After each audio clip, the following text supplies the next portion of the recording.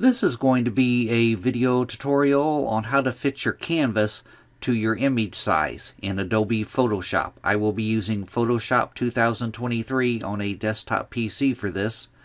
Let me jump over to Photoshop here. Okay, I have Photoshop opened up now. I have my thumbnail here, image of my thumbnail. As you can see, my canvas size is a lot bigger than my thumbnail size. There's many different ways you can do this, but probably the simplest way is to simply go up to the Image tab, click on the Image tab, then you want to go down to where it says Trim, and click on Trim.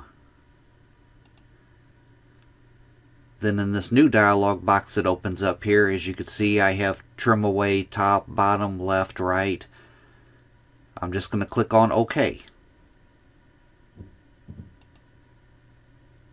Now, as you can see, the canvas has been trimmed to the image size.